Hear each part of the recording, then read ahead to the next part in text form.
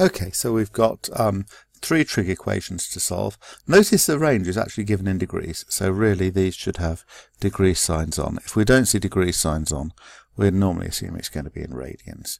Okay, so how do I solve something like sec x or cosec x or cot x equals a value? Well, you remember the definition of sec x. So in fact, all of these are the reciprocals of the standard trig functions. So 1 over a standard trig function is going to equal 4.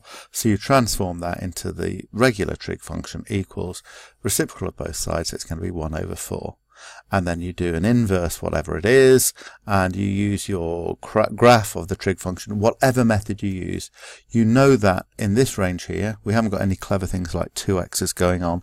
So there are going to be two solutions normally in the range 0 to 360 degrees for each of these. So you do an inverse sine, cos or tan to get your first solution, and then you use the whatever method you use to get the second solution in the range 0 to 360 degrees. That could be based on the graph, it could be based on the unit circle. Some of you have just learned the second solutions. So look back to your core 2. You're probably resitting core 2 anyway, so you need to be good at solving basic trig equations, by which I mean just solving something like sine of x equals 0.3 and getting all the solutions in a given range to that. So if you can't get the repeats of trig solutions, go back and revise your core 2.